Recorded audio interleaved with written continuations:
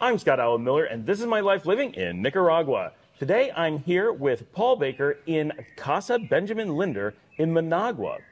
Paul has a really interesting history, both personal and as part of the pan-Latin American kind of revolution, if that's a good way to put it. And we're going to get more of his words on that. We're going to talk about his book a little bit and his upcoming interview with Nicaragua, all right after the bump.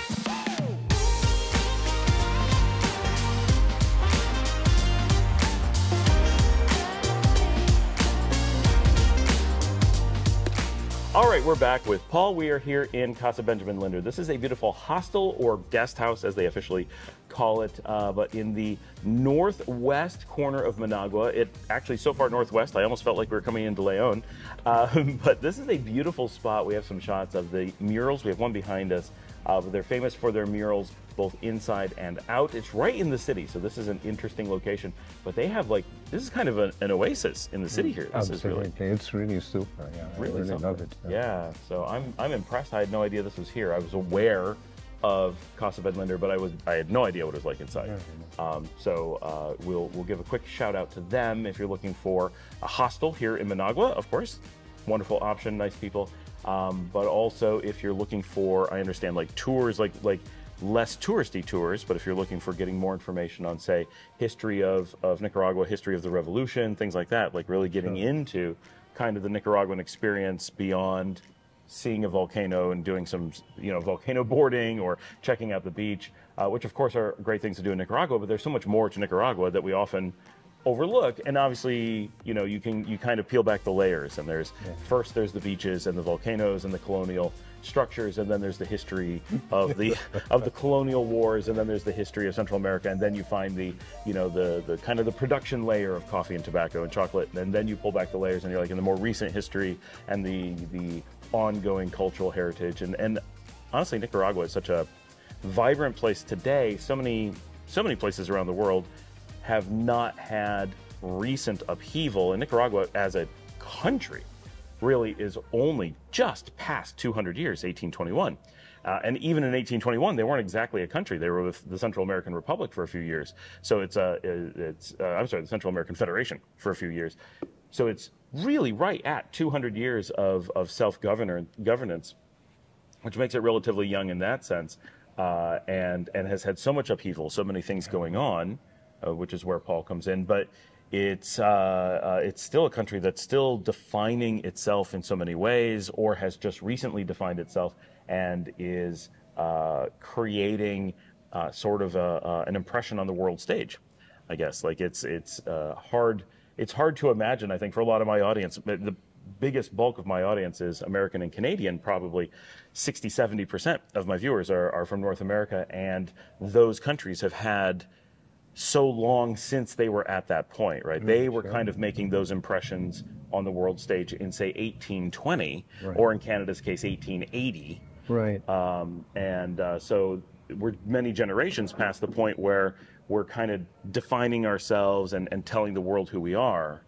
But Nicaragua is still at that point where it's just sort of gotten its feet under it, just sort of kind of defined itself, and now is really much in this position of taking that from being an internalization process to being an externalization process, and starting to be like, hey, greater world, this is who Nicaragua is, and this is what we're about, and this is kind of, I don't know, where we're going and who we are culturally. So that's very important, and I think you play very much into that as kind of a character of the culture. A character. I was laughing when you were going through all of the onions, or the layers of the onion. Then you come, I was going to say, to a kind of an old relic as the last of the onion. Well, maybe not even the last of the onions, but I guess that defines me in many respects, That's great to be with you, buddy. Yeah. This is really fun. I'm glad you're able to come out. And before we get into it, I just want to say, for those who have not checked out or haven't had plans to check out our sister channel, which is generally in Spanish but is mostly music, Nicaragua, a lot of our audience is not normally looking at that. If you speak Spanish or are interested in music, we have lots of concerts and things. You can see what music is like in Nicaragua. We try to highlight artists and concerts and events to kind of get a cultural awareness out but we're much more Nicaraguan content, like for Nicaraguans. Yeah. But Paul is going to be in the upcoming, we're not sure exactly when, but in the next several weeks, Marcela, who does the Spanish language interviews there, as she has done in the past with like Cadejo, for example. And coincidentally, I'm recording an anniversary show of Cadejo tonight. Oh. So Nicaragua is very busy. But Nicaragua is going to have a Spanish language interview, probably a bit more in depth, with Paul coming up sometime in the next several weeks. So if that's something that you're interested in Spanish or want to see the translation of, just be sure to subscribe over there and have a more expansive Paul experience. Yeah, right. Well, that was it, guys. Lovely to see you. So we're going to put up on the screen the Paul experience. That's it's all over now, baby boo. Yeah. Anyway. So, yeah, great to have you with us. Maybe best to start with, because you have a really interesting kind of long and late adolescent sort of starting point to things. 1961. 1961? Yes. Remind me. You were in Scotland at the time. Where is 1961? It's so long ago. So there was a small country also with blue and white in the north of the British Isles. Indeed, there was. And still vaguely there. But what I wanted to say just before that, if I may, the Casa Benjamin Linder is an astonishing place in many respects. It was the heart of the Foreign Secretary of Nicaragua, Padre Miguel de Scotto. He used to work here. It was his center.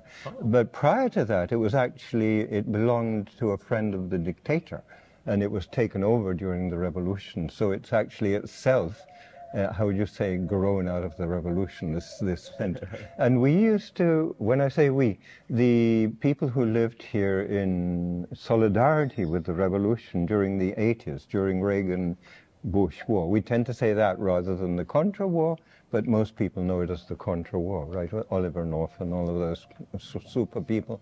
And we used to have every Thursday morning, we would have a demo outside the U.S. Embassy, which is just up the road. Yeah, very close. Yeah, and so this was the basis. We bought, I mean, I say we, I had nothing to do with it, but the Solidarity community bought this place as a base for the Solidarity people living here.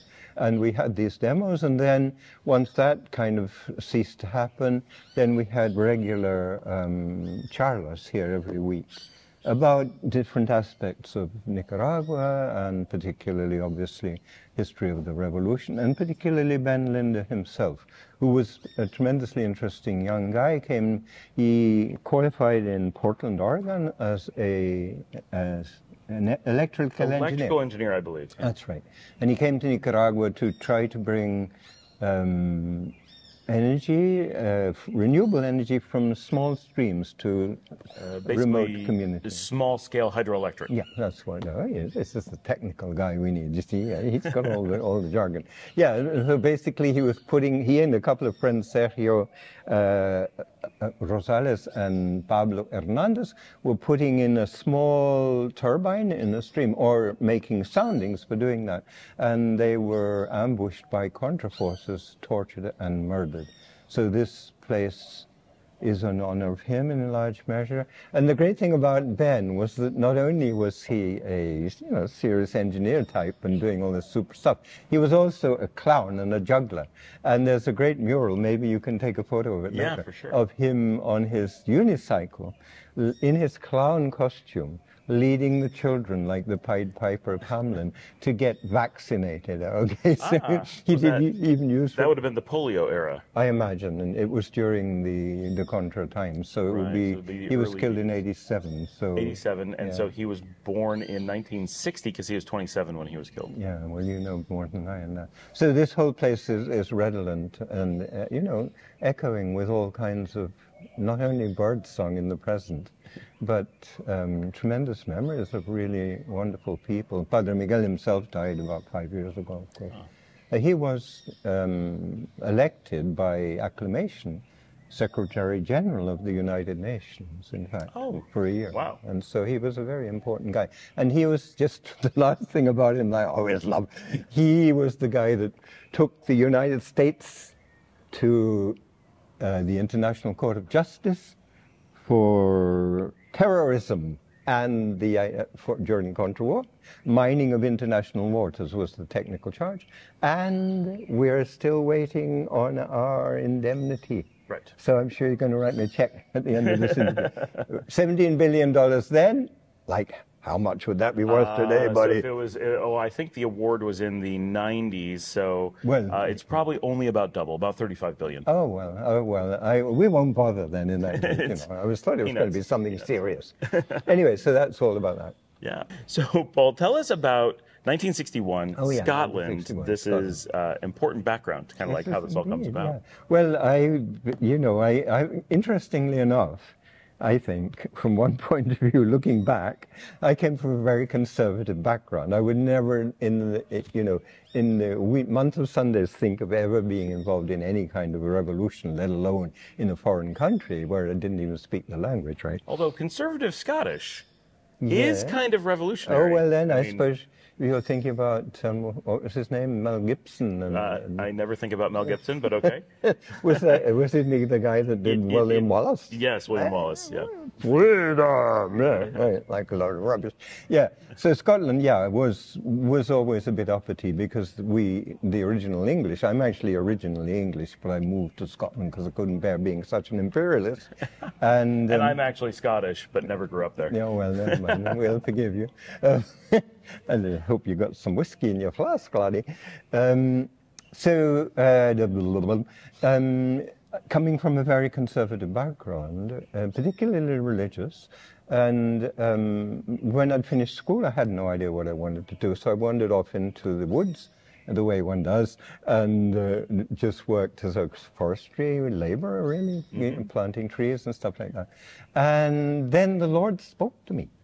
Can you play the Lord? We'll do it. Paul, you've been in the woods too long. You have a great beard for the Lord, yeah. So if you can imagine, here's the Lord. No, basically, it was just that I was tootling around, cutting down trees or whatever I was doing. And suddenly I thought, the Lord said to me, however you define it, what the heck are you doing here? You did pretty well in school. What are you doing being a mere labourer? And so being a conservative Catholic, I thought to myself, well, what do I do? I need to use my gifts that have been given to me by the Lord. And so, okay, become a priest. What's the best kind of a priest? A monastic priest. Okay, what's the best kind of monasticism? A hermit. So within about a week, I was incarcerating myself from this glorious woods forestry, with the birds and the trees and all the rest of it. And I'm incarcerating myself in a little cell in the only Carthusian monastery, they're called, which is a kind of community of hermits, if you can imagine it. It's kind of weird. You have the central church and you have cells, which are little tiny cottages all the way around the cloister garth, right? And you lock yourself in there by your own hand. The door is not locked. And you do that for life. And I was at that point 21 or 2. So, it was a long way to go. You were born in? I was born in 39. 39, okay, so you could have been 22, because this is 1961. Yeah. Because I've read his book. I was just about 20. A long time ago. It's probably, who knows. But that's, at 20 or 21, 22, it's probably not a good idea to lock yourself away for the rest of your life with nobody to talk to and thick walls that nobody can hear you through when you're screaming, and with only 2 meals a day. And worst of all, you have to get up twice every 24 hours. Yeah. Very exciting. Because you're expected to pray about 3 hours in the middle of the night at about 10 o'clock. Absolutely, yeah. And the thing about it was it was very cold because it's in a cold part of the world. And the church itself had never been heated. It was one of these old great Gothic monstrosities, yeah. And so it was solid stone, which had been kind of like more or less refrigerated for the whole of its life. So you'd go from the cell, which was relatively warm, because you had a little stove. One would hope. Right. You would go to this church for 3 hours. And you went to bed at about 7, got up about 10, went to the church for about 3 hours, got back to cell, And as you can imagine, when you got back to cell, you were like an iceberg. So trying to get back to sleep before they woke you up again at 6 was like, and you also had to actually say some more prayers getting back to church, to your cell. And so it was a real torture, and you know, that it's not a good thing to do. Anyone that's thinking of it, I would not really recommend it. That time there were only, I think, 2,000 in the entire world. Mm-hmm.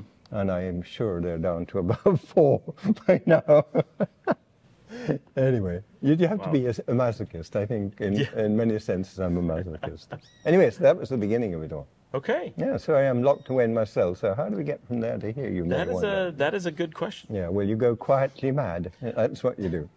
So that's very British. Everyone else goes very, very just straight to mad. Yanks, the British are very quietly. Yanks always do that, but we're British. There was, I don't know if you ever came across it, but there was a very funny, a funny title for a sitcom a long time ago, and it was about going on holiday, places like Spain, you know, kind of really foreign, scary, what should we say, loose living places. And this is way back, and the title of the thing was "No Sex, Please, We're British." Oh, yes, I'm familiar. Yeah, so I mean, a brilliant title. And it's the same sort of thing, you know, so we only go quietly mad. And especially in a monastery where you're in a cell, which it literally was, with walls about this thick, right? And no, you know, you could knock on them with your head, as I did, which is why not so much hair as I used to. And but luckily, they had a system because, you know, this is obviously, without being too ridiculous about it, a pretty extreme way of life, and you have to be guided into it. So there was an older monk whose job was to come around and see if he was still living, you know. And so his name was Father Joseph. He was a really interesting guy from Australia. And he, not that that's particularly relevant here, he began, after about 3 months it was wonderful, because, you know, I was basically fulfilling the Catholic boys, you know, I was going to be a priest, I was a monk, and I was number one in the monk hierarchy. I was kind of the Mount Everest of monkery, and the next step was heaven after all. So, you know, I only had to live a few years and I'd be there. So for the first 3 months or so, it was wonderful. It was a magical time, actually. But then suddenly walking into the cell one day, or we had to cross the threshold vaguely from time to time. We weren't entirely hermits because we went to the central church for the praying. It was like a cold walking into an ice bath. It was really like somebody punched me in the stomach. And it was suddenly the realization, hey dude, you're going to be here for the rest of your life, you crazy? And so I then went quietly mad for a couple more months until Father Joseph came and sprung me and chucked me out, basically. They said, if we stay here, you will go mad. And we'd rather not have absolutely mad people here, you know. We're all partly mad, but you don't need to be here. So they sprung me out. I went home. I can still remember going to the front door and, you know, everyone thought I was still there. My mum opens the door and she says, "Oh, Anthony." She said my original name was Anthony. And, you know, and then that was weird too, because I was pretty far gone. And so every time I went to try and get a job, I remember one guy in an interview, he said, "I don't think you should be, I think you're mad." He said, like the interviewer. It was not very kind, I thought, looking back. You know, well, British can be straight, but he was probably an American now, come to think of it. Anyway, so eventually what happened was that, because I was convinced that I'd jumped off the Lord's train and it was going on and I should run after it and try and catch up with it. So at the next stop, as it were, I got back on it. And instead of becoming a total hermit, I became a total communal person. Because the next stop down from Mount Everest, whatever's the next... K2. Okay, well, the next step down, whichever it is called the Trappists, the Cistercians. And they're totally communal, whereas the Carthusians are almost exclusively hermetical. And that was much better, because you were actually working a farm.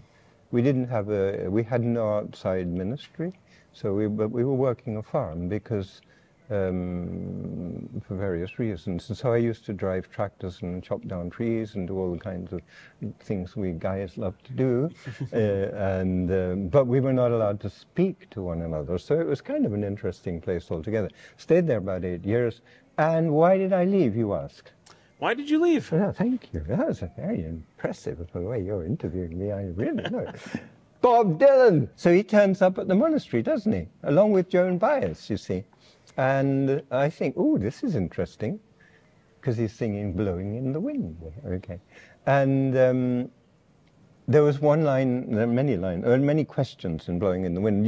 One tends to dismiss it. Oh, listen, here comes the thunder. That was real thunder. That was good, yeah. One tends to dismiss it as, you know, old hat. But there was one line in particular. How many times must a man turn his head pretending he just doesn't see? Right. Bob has probably forgotten it. He says he's the worst at remembering. You remember when somebody forgot his, what was her name, that lady, a singer who forgot the words of, when she was accepting the, Patti Smith. She was accepting the Nobel Prize for Bob. And she forgot the words to Hard Rains Are Gonna Fall. And he said, no, don't worry about it. I can never remember my own lyrics either. It was really sweet. Anyway, so along comes old Bob, and he is singing this song. And he had been preceded the month before by Joan Baez. Now you wonder, in a monastery dedicated to celibacy and the total exclusion of the female species, why would Joan Baez be present? Well, the monastery was totally enclosed. We had no external ministry, no parish, no school, no nothing. But we did have a pope, and the pope was John 23rd, and John 23rd suddenly said, he was no geezer, they thought he'd just be a sleeper till the next guy, and the next miserable git got in, excuse my language.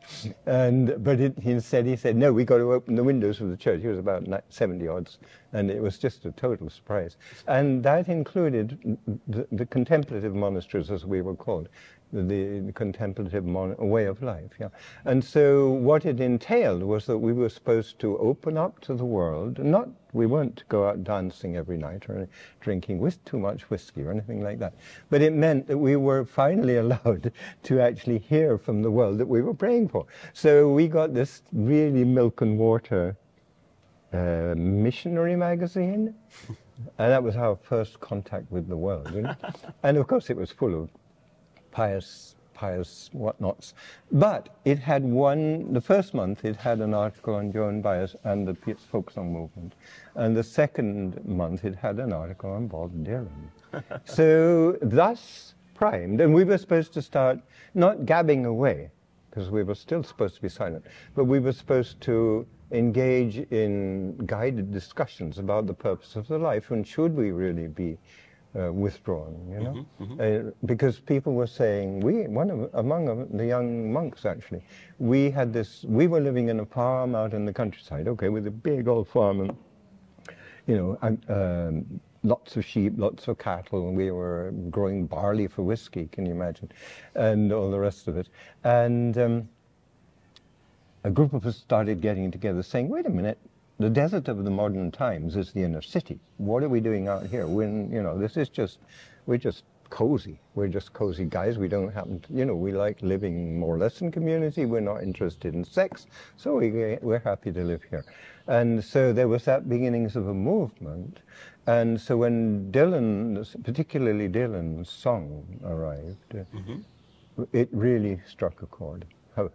And the way he actually arrived, I'm sure you're dying to know, he didn't really present himself to become a monk. He actually arrived in the shape of my sister, Christine. Christine is a year older than I, and she has always been a tremendous support. And on one of the very rare family visits, she brought a tape of Dylan singing. I think it was the freewheeling Bob Dylan, the second album, and that had Blowing in the Wind. And so it was really entertaining. Of course, we remember Bob's glorious voice. Yes. So, you know, we used to practice Gregorian chant, which was, of course, our music. That kind of beautiful stuff. That kind of stuff. So we took the tape of Bob to play in our Gregorian chant room, and Bob came out of the speakers like Bob, you know, we could not, oh, what the hell is this racket? And so that really set the cat among the pigeons, and the abbot heard about it. We got hauled over the coals, but in those days things were beginning to, a lot of people had joined the monasteries, the Trappists as they're usually called, Cistercians, Trappists, for a French monastery, Notre Dame de la Trappe, which had a really savage abbot who introduced a really savage reform, because the Benedictines had there been before, and they were all getting too lax. And so it's usually called the Trappists, and they were pretty hardcore. But many people had joined the monastery after the Second World War. Mm-hmm. As a kind of, as you know, to heal themselves, really.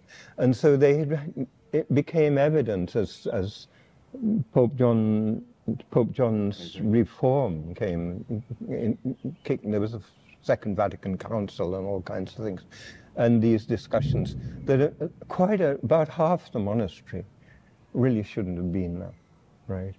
And so when I joined, there were 66 from the abbot to me, the most years. When I left, after about, let's see, I must have met Bob right around 66, 67, 68, left in 70. There were only 30. So that a little bit less than so many of those guys who had joined, who had become fully professed monks, who had become priests, just lost it, and they just left. And some of them, some of them became parish priests, others became laicized, got married and all of that stuff. Mm-hmm. And because I'd never taken final vows, luckily, I went straight out and found myself a girl. The way one does, after 10 years, after 8 years, right? And so then life ensued, and got together with someone for quite a while, and then then I can't even remember what happened next. Oh, of course, I've forgotten the most important thing, la guitarra. Ah, see? Yeah, la guitarra. So this guitar is due to Bob also. Bob is the father of this guitar. Okay, because hearing these songs, thanks to Christine, I thought, oh, this is what I want to do, sing a few protest songs in a silent monastery. Yeah, great. So we had no money, and in any case, it seemed, because we were beginning to realize there were people dying of hunger, £100 like for a guitar would keep a whole family going for a month in Nicaragua or wherever it was at the time. We were mostly focused on Africa because of this opening up. That was what the missionary magazine was going on about, stuff in Africa and so on. To do it justice. And so what do you do? And so I was walking past the Lord. Here comes the Lord again. I was walking. It's wonderful what you can attribute to him, isn't it? So here was I walking past the monastic garbage dump one day, and there on the garbage dump was what is it? The drawer from the... Yeah. No, I'm thinking of not Woody Guthrie, the other guy, Arlo Guthrie. Oh. And there on the side of the side road was another pile of garbage, and rather than bring that one up, we decided to throw us down, and that's what we did. And so here on the bottom or on the top of this heap of garbage, there was a broken table leg, and there it is, right there. And there was the sides, bits, offcuts, as we would call them, we carpenters, of chapel flooring. They had obviously renewed parts of the chapel flooring. So here you have the offcuts of the chapel flooring. And lo and behold, as my wonderful co-host, who's eventually going to be able to say something, has reminded us, there was an old desk drawer. And there's the old desk drawer. And best of all, on the garbage tip, there was, can anybody guess, the abbot's Cheating, okay. The abbots retired mahogany toilet seat, which is represented here by this tiny capo. It just shows what kind of a carpenter I was to reduce an entire toilet seat to that. And of course, the wonderful thing about it, so then I was able to start strumming and, you know, trying to play Blowing in the Wind and trying to sing like Bob, like I don't think. And, but the lovely thing about it is it actually has remarkably fine tone for scrap wood. Such a bunch of crap. Yeah. And the point about that is that it wasn't actually crap. When you looked at the wood, you cleaned it up, and you know, this I believe is some kind of teak, possibly. No, probably not. We're not quite sure what that is. This is some kind of mahogany or teak or cedar. And this was mahogany, is mahogany. And you looked at them and you realized, we're throwing away so much beauty. What are we doing? Oh, yeah. We had to take a brief break because the rain was intense for a little bit. So we're back, and hopefully we're going to squeeze some in. There's a lot of thunder. There's a potential yet for a lot of rain, but we had to take a good hour off because there was no way you were going to hear us. So, Paul, after your adventures in the monastery, these chairs are an adventure in themselves. So you came to Nicaragua in 1986. You were already involved in Los Angeles with the Salvadoran community. Yeah. It's, maybe tell us a little bit about what brought you to Los Angeles. And yeah, it's quite fascinating actually. You mentioned the book I wrote. Yeah. It's called Song in High Summer. And it was just going to be, you know, well, I got very involved with music. Chilean Exiles was where it really started. I was working and living in Edinburgh, and, you know, having come out of the monastery and so on and so on. And in 1973, September, there was this terrible coup in Chile where the Nixon-Kissinger essentially manipulated with Pinochet a coup, a military coup.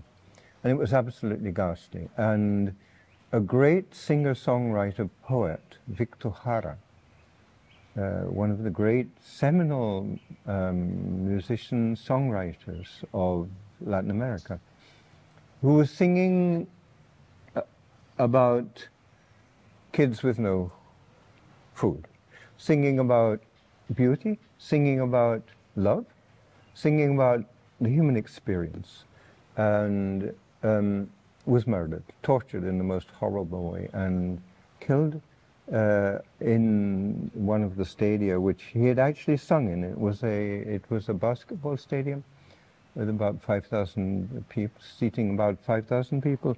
He was captured. He was he worked in the university. Technical University. They captured him and took him there. They recognized him and set him aside for special treatment for 3 or so days.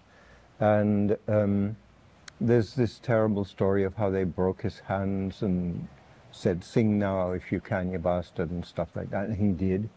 He was amazingly courageous, and he sang for his fellow prisoners. Arlo Guthrie wrote music to a poem, Victor Jara of Chile. Anyway, that's what happened, and it was absolutely ghastly. And then they played Russian roulette with him. And you can imagine, you don't even have to have a bullet in the gun, right? So you can play it for 100 times, yeah. And imagine the terror of that. And then eventually when he was moribund, they machine gunned him to death.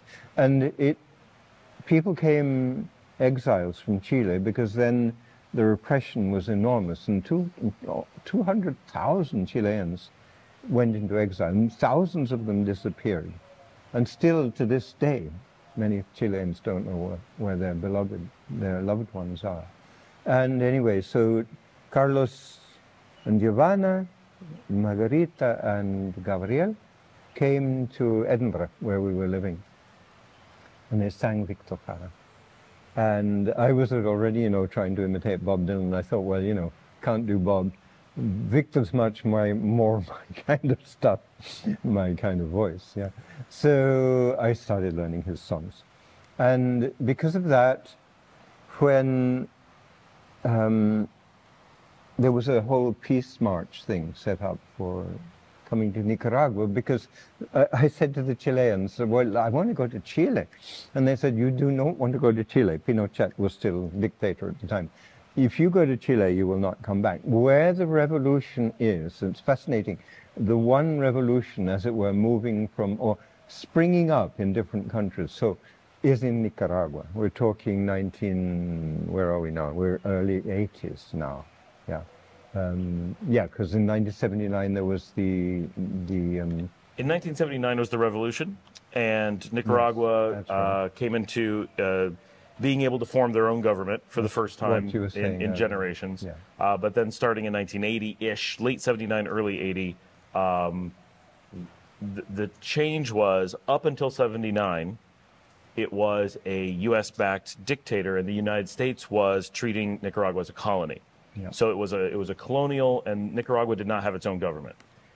And there was a war leading up to that point. In 1979, Nicaragua won the war against the United States, partially due to the exposure of what was happening in Managua, finally made it to the American public, and the American public,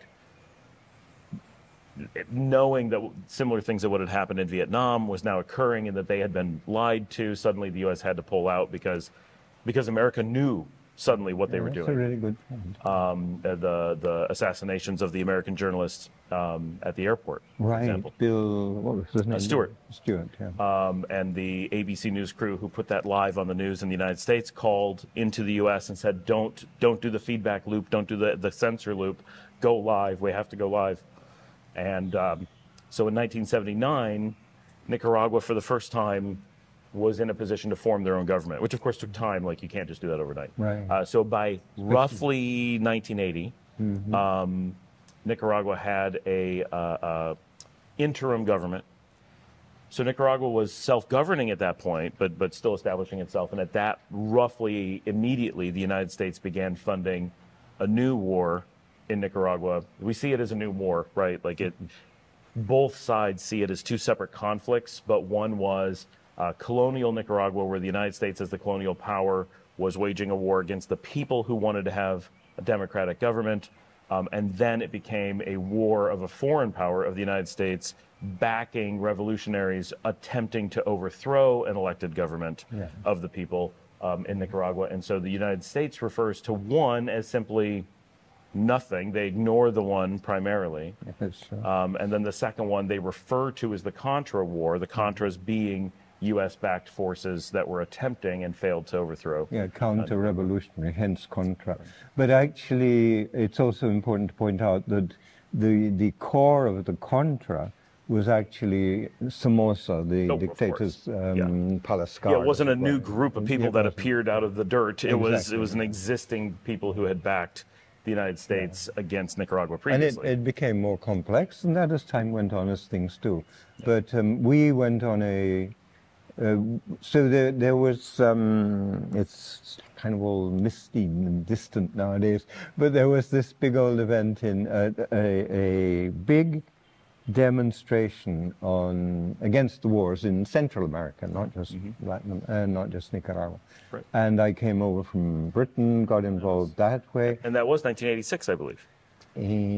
I think it was a little earlier. There were two, actually. Oh, okay. Yeah, so I'm thinking. And anyway, in one of these events, and in those days it's really funny, because being a British chap, a white British chap, I got, I'd go up to the immigration folks, and the guy would say, "Oh, Mr. Baker, lovely to see you. How long do you want to stay this time?" And I got 6 months at a time. They didn't realize what was going on.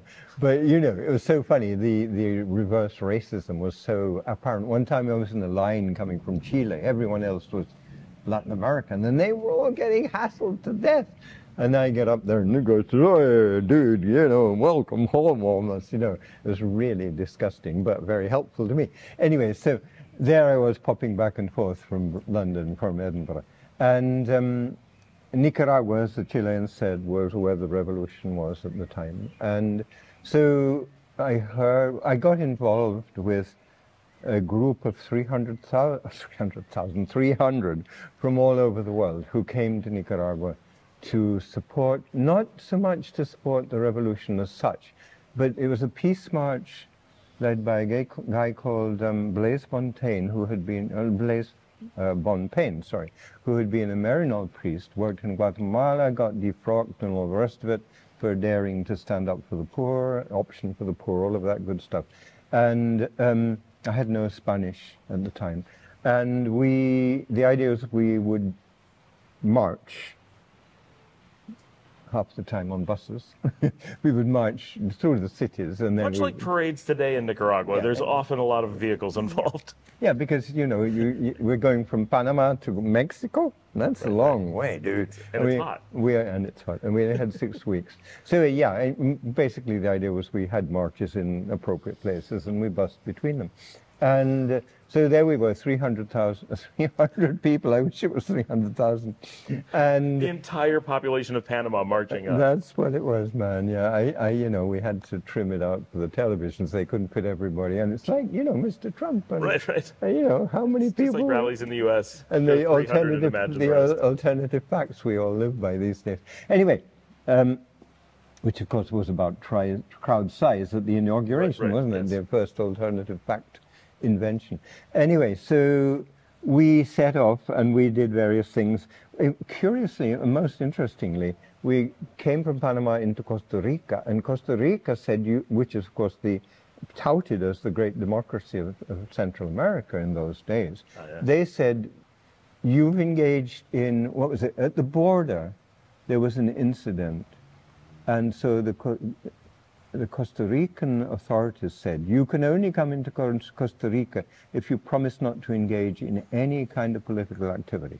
So we had to get to Nicaragua. So we said, okay, get in our buses. We go into San Jose. We're greeted by a mob throwing stones and with cudgels and all kinds of groovy things.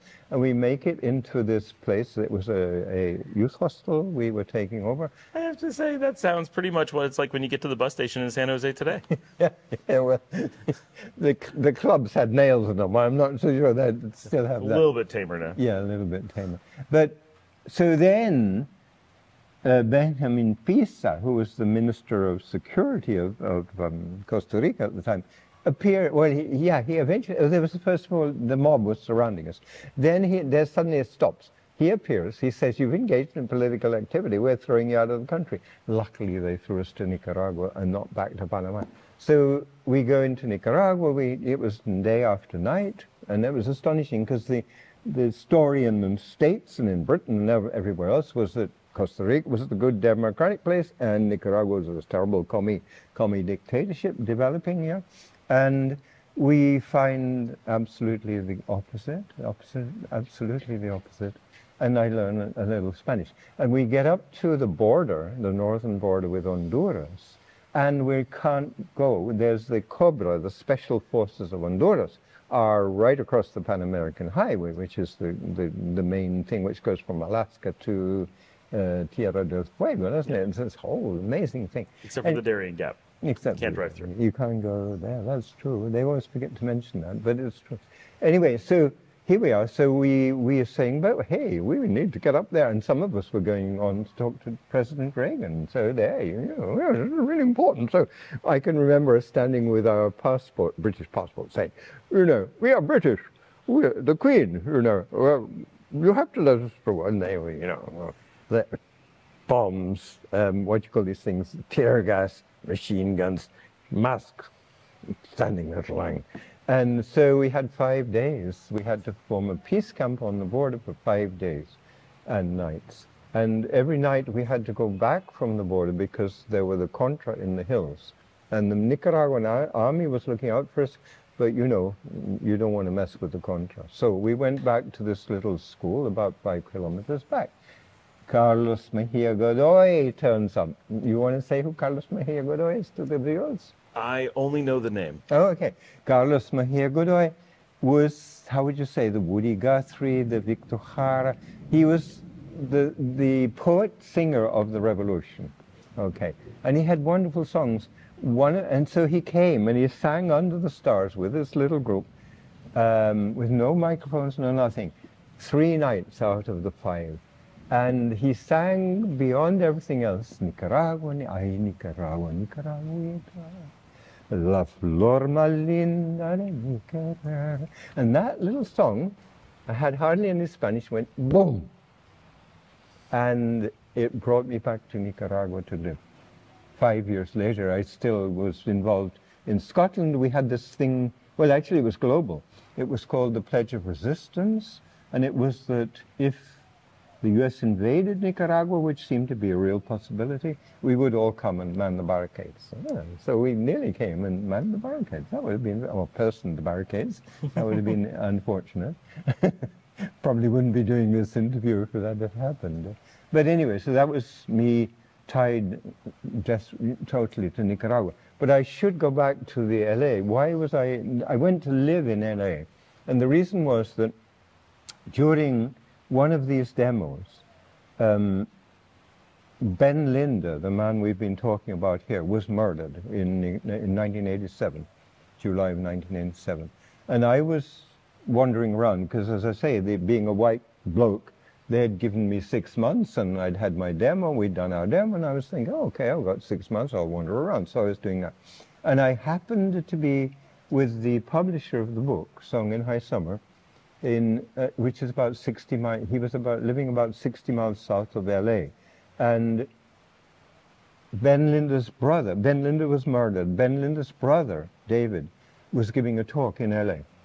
And I drove up to it, and in the course of telling the terrible story of Ben and his two companions, Pablo Rosales and Sergio Hernandez, who were murdered with him, a piece of paper came around, and it reminds me of Arlo Guthrie again, you know. You remember, the sergeant comes up, he's got a piece of paper in his hands.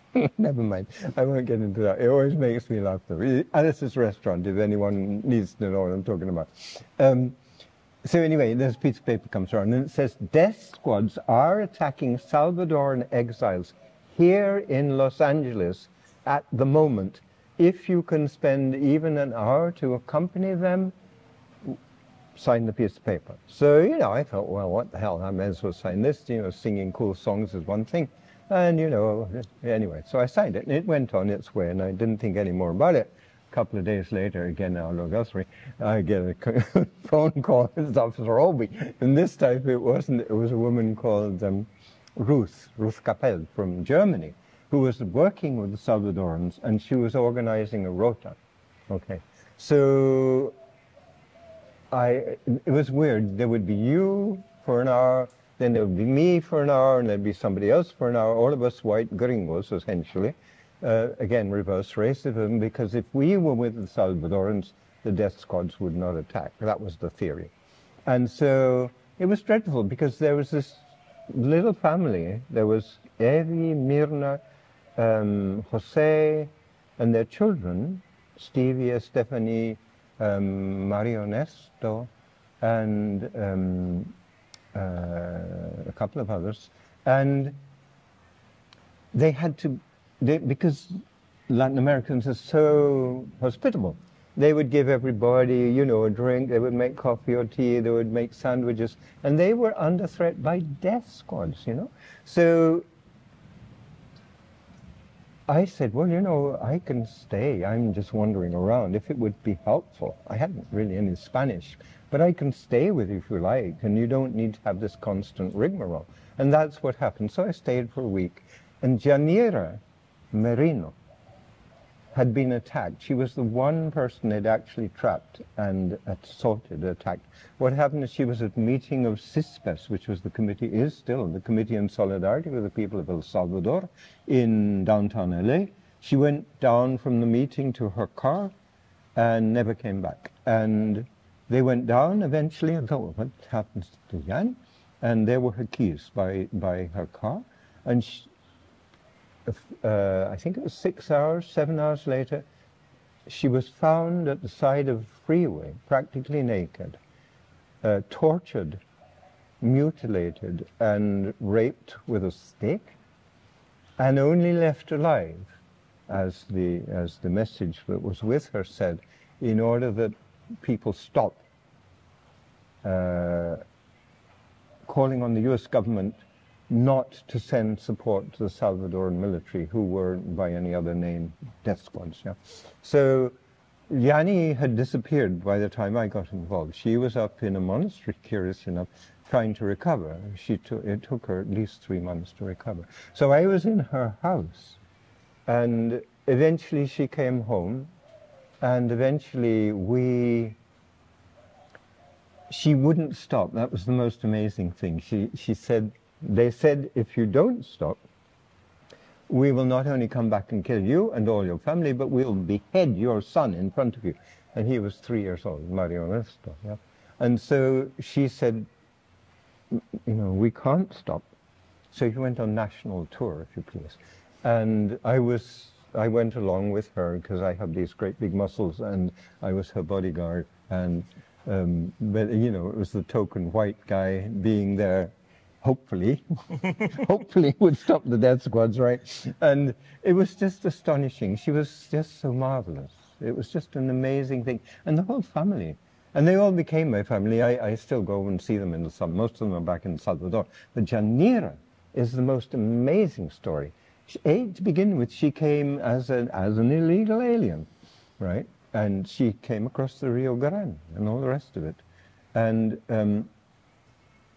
but she had become, you know, established in LA, and she was an organizer. She was only 22. And she had come because in El Salvador, one of her profes had been murdered and dumped on their doorstep because they came from a family of activists, FMLN people. And so the mother, Leti, who was the real rock of the family, had come earlier and was bringing her children one by one, and Janira had to get out, so she brought her.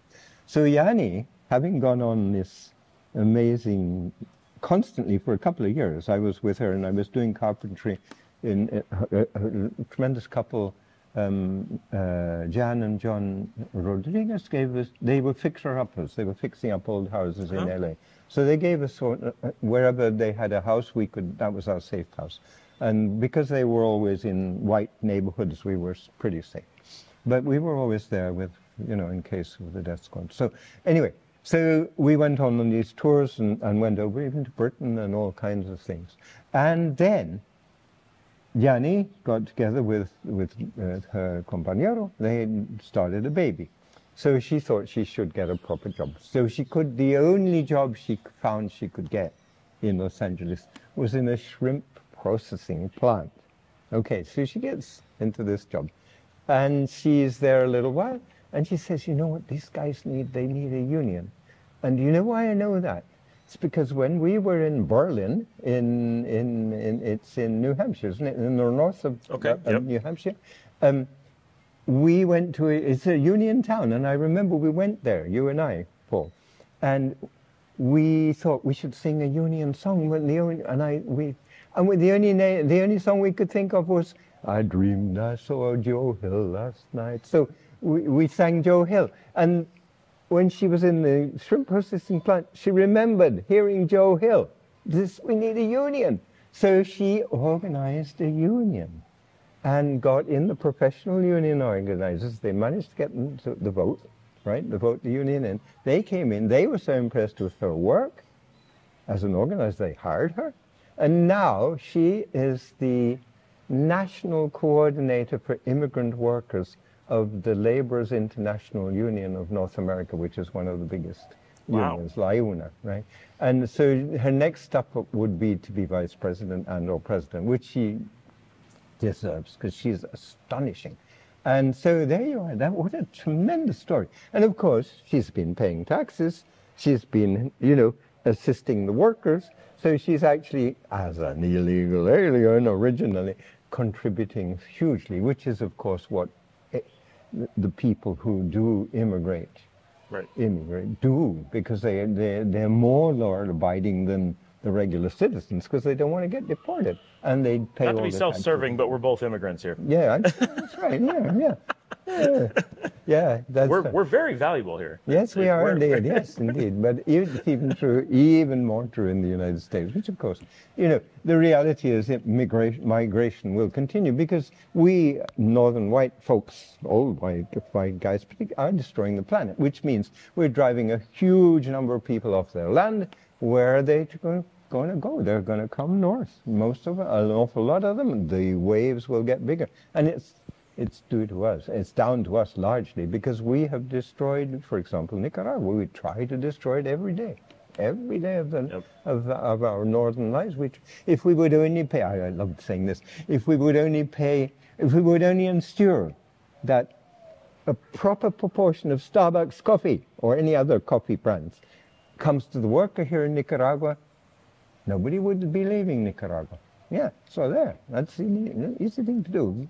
Okay, so anyway, there we are. That's how. So there was Yanire. And all of that then coalesced into, this song, Coming to Nicaragua, and the heat, which I absolutely hate, coming from Scotland. And here we are, and I've been here now since '92, officially, but really count it back to that time on the border with Honduras, when Carlos Gaiman sang Nicaragua, Nicaraguita. And I have more stories, of course. I went home, wrote an English version of it, and Carlos and I were singing it on the radio a few years later, It was amazing. It was tremendous. And Nicaragua's like that, by the way. Carlos was a superstar in Nicaragua, and even internationally. But you would find him in the airport standing next to you. He wasn't, he wouldn't be surrounded by people resisting, And he would say, yeah, let's sing it together, man. I've got to do a thing on the radio for some benefit it was. And he said, whoa, guy, you did it in English. Let's do it, man.